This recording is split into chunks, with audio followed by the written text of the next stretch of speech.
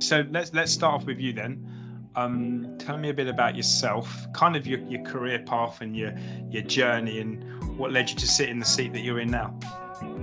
Well, I started in the printing business when I was 13 years old. I had a next door neighbor that had a little mom and pop print shop, and they were looking for extra help, and it sounded a lot better than mowing lawns, which is what I was doing for money at the time. So I started at 13 working in a dark room, doing handwork, things like that. Was running a press at 16. Decided that printing is where I wanted to be, and rather than going to college, I just went to work for a bigger printer and got my experience there. Did it pretty much forever, and then moved to Dallas in 96 and started this company in 2002. And we've been just a little over 20 years now of pretty slow and steady growth, and just being a general commercial printer, which is a hard thing to do these days. But what I've always done, love doing it, and can't imagine doing anything else. Fantastic. Love that. And tell me a little bit about the Voom Group as well, and what's involved on a day-to-day. But before we go into the day-to-day, tell me about a bit about the company background first, and then we can move on to what an average day looks like. Well, we started the company, my wife and I. She'd been in marketing, I'd been in printing for forever, and we wanted to kind of combine those two things and be a full-service marketing services company that provided kind of everything under the sun. So that's what we were, and we've kind of continued to try and be that. I think that's a little challenging these days to be really diverse, to be a small company and be really diverse. But we offer everything from graphic design, all different kinds of printing, offset, digital, large format, direct mail. We do some promotional products, laser engraving, things like that too. So we're not a giant company. We have about 20 employees, but we have a very diverse offering of stuff. So everybody wears a lot of hats, does a lot of things. It's never a boring day here, that's for sure. Okay, so talk me through roughly what an average day looks like for Erich and the Voom Group as well. Well, like I say, since we're a smaller company, my day is different almost every day.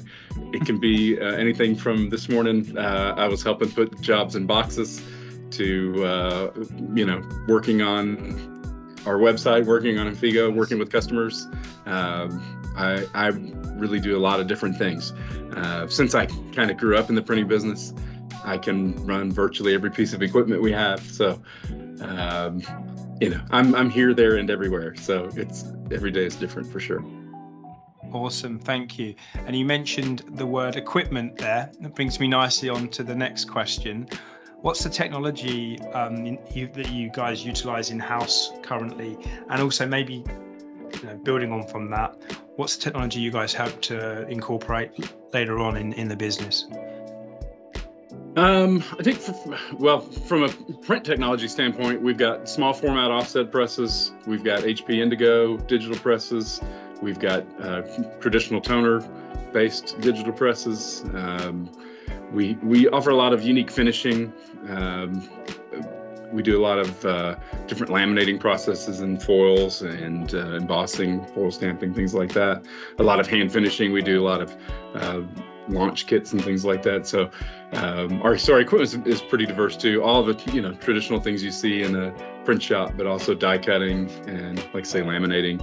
We have laser die cutters. We do a lot of specialty work on our CNC cutter in our large format department, where we've got large flatbed UV, roll-to-roll UV, latex printers, like I say, laser engravers, direct mail equipment, cutters, folders, all of the normal things you see in a print shop too. So as far as where technology is going, I don't know. There's not a lot of things that I see out there right now that I don't have, that I have to have. More of our technology initiatives lately have been software related. It's more about workflow, about using the equipment we have more efficiently, and really we're buying a few things. We're buying a new digital press. We just bought a laser die cutter. We're always investing in things for the future, but to me, more of it is getting to be able to use that equipment more efficiently, being able to get orders into production faster and more efficiently. And that's, we reached a point where we had more front office employees than we did production employees, just because the work we do is so diverse. So we had to find ways to do that better and get jobs into production better. And that's where our long journey of web to print and storefronts and workflow has been. And that's really where I've spent most of my focus in the last couple of years. It's more on that technology side than on the software technology side rather than the equipment technology side. Okay, so that's quite an extensive list there of impressive hardware, and as you say, you guys invest heavily in your hardware. You also mentioned software and obviously web to print, which we'll come on to in more detail in a moment. How much automation do you have through all of that amazing kit that you've just listed out? Does it talk to each other? Is it connected? Yeah, I think we, over the last few months have finally reached what I consider to be kind of the holy grail of the whole system. Is a customer can place an order on Infigo and I can have a press turn on and start printing. So we've automated everything from Infigo through our MIS, through pre-press, and you order something on my website and it shows up at a press. A pressman gets a ticket printed by his press and the job is off. So and it's not everything for us. We do a lot of really weird and random projects, so we can't make everything go that way, but being able to take the things that do fit that model and being able to offload that and automate that has made a huge difference for us, I think. Awesome. Okay, so I've got a few questions around that, and this is an area that I do enjoy discussing. Would you mind sharing which MIS that you guys are using?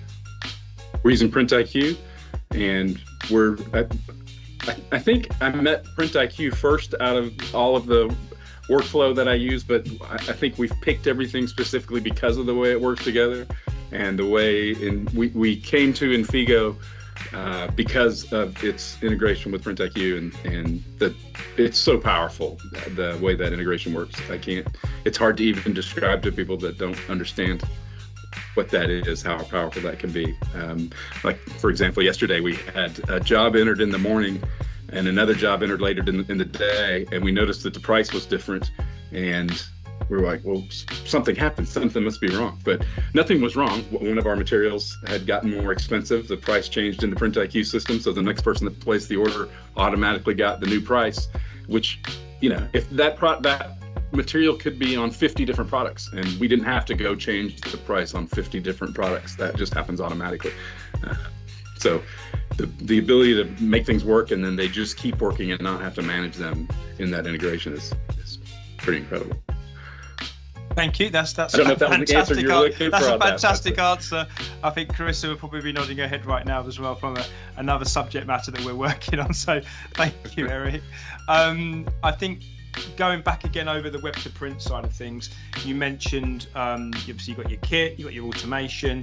Was that an element? Was that part of the brief when you were looking for a web to print system that the automation was something that was missing? Talk me through the challenge that you guys were facing that made you look at Infigo.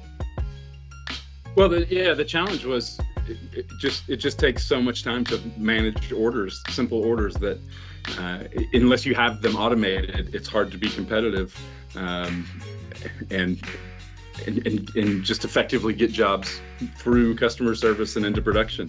Having I know it's probably the wrong word and it's probably way overused, but having an Amazon quality web to print site where customers can just, an admin can go on and order business cards and can manage the proofs and manage all that process, instead of that being 6 or 8 emails back and forth with our customer.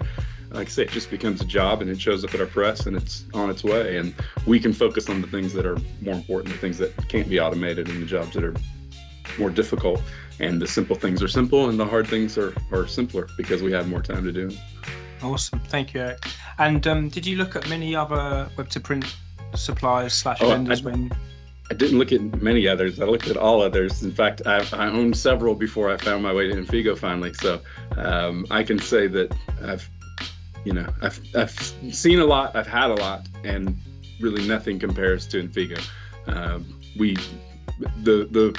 software I tried before Infigo was a nightmare. And after a year of trying to make it work, we finally just gave up. And, we thought it was us, which made us really feel good when we found Infigo, because we realized it wasn't us. It's not that hard.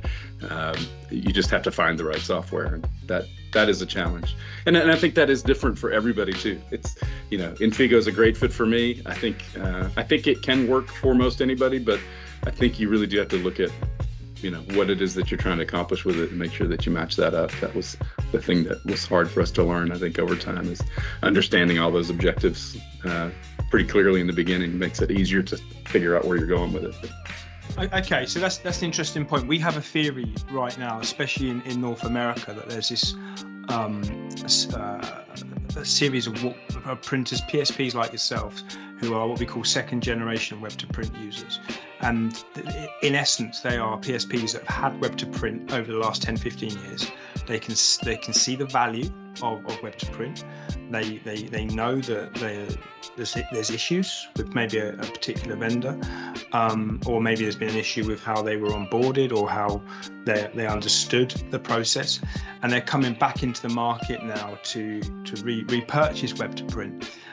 Would you say is that something you were in that time when you came to Infigo? Were you that second generation web to print user where you had experienced the other vendors and thought, hey, look, we know this could work for our business, but we just haven't quite, got the right fit? Yeah, I think that's definitely us. I would even probably say Infigo is our third generation of web to print. We started with something that a long time ago when not a lot of people were doing web to print, I think, and it was just really challenging. And I think we approached it the wrong way. We tried to build a branded storefront for every single customer that we had, and we had a hard time identifying the right kinds of customers for that. It's not for every customer. I think it's just a process where you kind of have to grind it out a little bit and understand what works and what doesn't. I could probably listen to smarter people now and get more of that information, but at the time, I think we were trying to figure out things that there weren't a lot of people trying to figure out. But and I think that, for us, yeah, definitely this is our third generation. We learned a lot in the first generation. I think we had a pretty clear goal and knew what we wanted to do with our second piece of software. It was just really a struggle to get it done.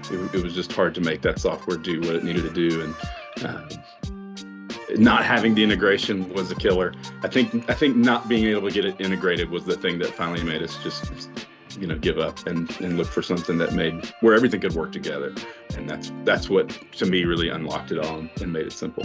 And the thing about Infigo that makes it work, I think, and makes it stick on this third generation is that we don't have to build a complete custom website for every customer. We have one website. We do have that for certain customers. There are people that works for. We have several of them, but every customer, every Joe the plumber, doesn't have to have a branded website. They just need a place to be able to go and order their card. So we have one website where a user logs in and they see their stuff. That's actually what we even call it. It's your stuff. So we keep it simple. And so if somebody needs a business card template, we have that done in a couple of hours and not a couple of weeks. And they're off to the races. And we've just really simplified the process, I think, and have between the integration with Print IQ and with Switch, making all that work together, it was just kind of a no-brainer for us. So it's finally made it work the way we've always thought it can work. Okay, so you just slipped a word in there, Erich. So we got Infigo, Print IQ, and Infocus Switch. Is that the three main integration? That's the main. There's a lot of other things that seem to plug into it. There's a lot of apps that we use along the way, and there's always like little things that we want to be able to do that we can't do. And I use make.com as to access some of my APIs just to do things that are a little more challenging. I'm not an IT guy. I'm not a web design guy. We don't really have those skills here, so we've always tried to do this on our own and build it ourselves. It never made sense to me to offload that to somebody else to build it if we can't use it when they're done. So I always wanted to understand it from the ground up, and it's a process, and that's it's a decision that may not be the best one for everybody, but for me, that's just the way I had to do it. So. Okay, so that's a really interesting point. In terms of the software usability, you're saying that you don't have an in-house developer or development team, and you do most of the configuration. Do you find the back end of the software fairly intuitive, fairly user-friendly? It is. There's a lot there because there are so many ways that you can do things. The versatility breeds a lot of options, and so there's a lot of things to understand, but once you get your head wrapped around it, and that, I think that's the other thing that makes Infigo work, where we've struggled with other software, is support is the support at Infigo is like no other company. I told them the other day, I wish I could make all of my companies that I work, software companies I work with, be like Infigo support. It's unbelievable how responsive, and even if it's something that it can't do, they're so helpful in trying to find ways to work around, or just find a solution, find a way to make it work. And so far, we've been able to do that with everything. So I've lost track of what the original question was. That's fine. That's lovely feedback. Thank you so much for that, and we will feed that back to the team. I really appreciate that. You mentioned support. Let's talk about the onboarding process and the training process. I think let's be cards on the table. Let's talk about the good, the bad, the ugly. Let's go opposites. Let's start with what could have been better for you, and then this isn't necessarily for us to learn as well as share in terms of a case study, but I think it's the fact that you're being so open and positive as well. We would welcome any constructive feedback. What could be done better in terms of the onboarding for you guys if you turn the clock back? Yeah, I mean, that's a hard thing to answer, because I just didn't really have a lot of negative things. I think we were able to move at our pace. Everything was there. Between the knowledge base, all the YouTube videos, there's so much stuff. We just never had a problem finding an answer, and if we just got tired of looking for the answer or couldn't find it quickly enough, we would engage service, and it got resolved very quickly. So it's hard for me to find a thing to do better. I think Sam, when we started, Sam was pretty new. He trained us, and I think we were one of the first people he trained. I don't know. I have a hard time finding negative things to say, unfortunately. That's good to hear. And you referenced Sam in the YouTube, so you're an avid user of Infigo Academy then? Yeah, definitely. We went through it all pretty heavy in the beginning to kind of get our feet wet, but it's a great place to go back to, just because, like I say, I jumped from Infigo to Switch to running equipment for a few days, and then somebody would be out for a week, and, I'm in production for a week, and then you have to jump back in, and it's, you can do it. You don't remember exactly how, so it's nice to be able to have that information really organized, and where you can get back to it and can refresh your memory. So. And that's why it's there. It's on demand. So fantastic. Yeah. What are your long-term goals utilizing the Infigo platform? And we've got 5 areas here to challenge you with. The first one would be new customer. And what's the path for a new customer on the Infigo platform? Well, that's what we hope to start doing with Infigo next. So far, our first phase was to try and get all of the customers that we currently work with that have work that fits web to print set up, and that's where we are now. I think we've got pretty much everybody that we're currently working with that has storefront needs. All their stuff is there. So our next challenge is to try to start to use Infigo to attract new business. We don't have a huge sales organization. I'm mostly our sales organization. We're very word of mouth, but we've had a lot of success with web marketing in the past when nobody else was doing it. It got a little bit crazy, and we stopped doing it because we didn't have the tools to be able to sell online. It didn't make sense to market online as an online printer. We're still not ever going to be an online printer, but I think that we can have a lot of products online.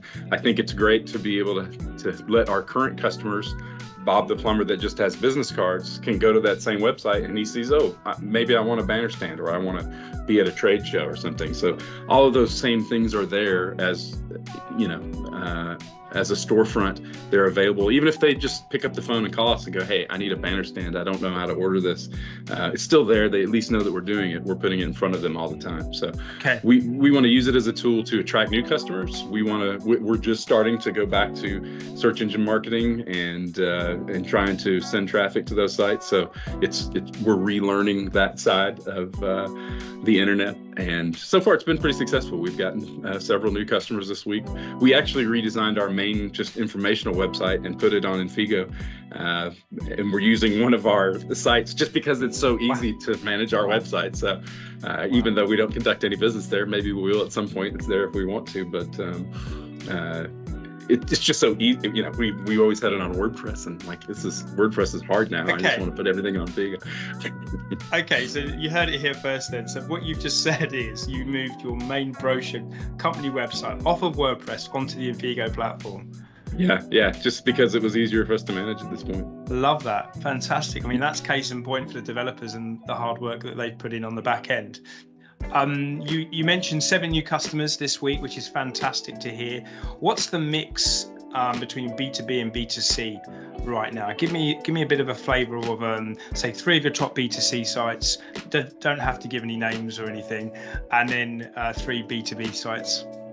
Well, we do not focus on B2C at all. We don't even really want B2C business. I mean, we would take it. We're happy for, and I don't know. I think that B2C is kind of a different thing in our business. There's, all of our consumers kind of are businesses, or that's definitely who we target. We're not looking for somebody that wants one coffee mug to give as a Christmas gift for their nephew. That's just not our business. We're printers for business. So we target businesses. We have a lot of customers in all kinds of industries and all kinds of size ranges that are conducting business with us through Infigo. Only a few of them, like I say, kind of have their own branded site, and most of those are for specific reasons. One of them is a print broker, so they use it so that they have their own identity, but the work just comes directly to us. That's been pretty successful. So that's one branded site. Where else it's a branded site is somebody just has enough business for it to make sense for them to have their own place. They don't want to be bogged down with the other things. So we're open to doing that, but it's only a few, a big group, a property management group that has a bunch of apartment complexes. That type of customer works great for having their own branded site because all of their individual communities can go on and see their individual products. That works really well. But everybody else just goes to our one website. So we probably have 30, 40 customers now that are just ordering through our main single website. So unfortunately, you guys probably want to sell more B2B sites, but we just don't see the need for it unless you really have a lot of business and pushing a lot of work through. You just get on the same website that everybody else does. I think like it's not one size fits all, is it? It's a tailor-made solution, and you tailor it yourself to what fits your business and your customers and your model. That's been fantastic, and honestly, I cannot thank you enough with that feedback. I have 2 questions for you. What would you say to somebody who's considering purchasing a web-to-print platform? What advice would you give? That's tough. There's probably a lot of advice. I think I'd have to know where you're starting from, where you are in that journey. I think you have to really consider the amount of time that it's going to take. Even with a great product like Infigo, I spent an incredible amount of time just thinking about how I wanted it to work, even, understanding the direction we wanted to go. It took a lot of work to understand what we wanted to do, much less how to do it.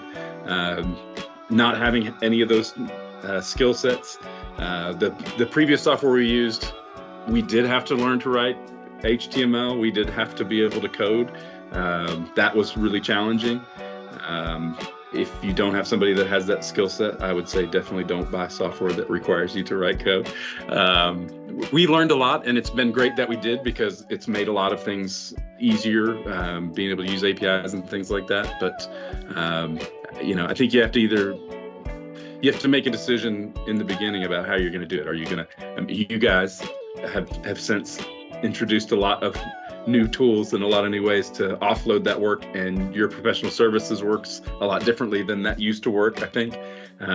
So I would probably be more open, or I would probably advise people not to go the route that I went and try to learn everything. I would probably, you could probably get up to speed faster by letting you guys do the work, and that's much more affordable now than I think it used to be, just because of the way you guys have it built. So yeah. I don't know. I think you have to look at the whole picture. What do you want to do from front to end? And I think it's important to look at the end when you're looking at the beginning, because if those things can't connect, and if you can't automate from the web to print into your workflow, then I think you're fighting a losing battle. So I think you have to really think it all the way through before you start. I think it's a big deal for a small company like us, and I think you have to have that all working together, or like I say, it just doesn't make sense. That was our challenge. Is, we have things working here. They used to call it islands of automation. Yes, it's just tough. It's a hard way to go, and I don't like vendors that force me into only talking to their software. I want everything, because we're so diverse. We do so many different things. I need to be able to send jobs to a large format UV printer and a laser engraver, and I need things that are very open and can communicate with each other. So that's been the best part about that combination of PrintIQ, Infigo, and Switch is I can do anything with it. Yeah, and like I said, both are our partners, and we've been working with both now since I want to say 2018. Hazard a guess, and I just think they're both fantastic companies. Chris and I have a great relationship with Infocus. We travel the world with those guys, and PrintIQ. Well, I mean, they were the first cloud-based MIS. They were the first ones to put it in the cloud. I mean, they're fantastic systems. So, big fans. Thank you so much, Erich, as well. Do you have anything you wanna talk about while we're on the call, or anything we can do for you at all? No, I can't. I hear there's more things coming for PrintIQ. I can't wait. I think I have some ideas about what some of those things are, so we're very excited about that. Yeah. I don't know. Sometimes it's hard to keep up with what you guys are doing so much. It's hard to even keep up with it all sometimes. So I think I do things for a while, and then I have to focus in other directions, and I kind of have to come back to it and go, okay, well, where are we now? What are we doing now? And I mean, the best thing to do is Sam sends out a monthly email that kind of summarizes. Those are like gold, because they basically just give you the headline level of, this month at Infigo, and you can just quickly catch up. And it's like getting the news on your phone in the morning, just catching up on the headlines. It's a bit like that. But yeah, we're really lucky. Our development team are pushing stuff out all the time, and it's exciting. And as a marketing department, we can't keep up with all the good stuff, which is great. But I mean, Chris will tell you as well, it's hard work. Well, it's that's the contrast from where I was before. I had the other software for a year. I never got a single email. There was not a single change in the software. There wasn't, nothing, and it was really hard to get any kind of support at all. So it's a night and day difference. So. Okay, well, that's great to hear. I'm going to pass all this on, because I think it's fantastic to hear it. Thank you so much. Have a great day. Hopefully the sun carries on shining in Texas. And thank you again. Really appreciate your time. Thanks a lot. Great talking to you. Bye for now.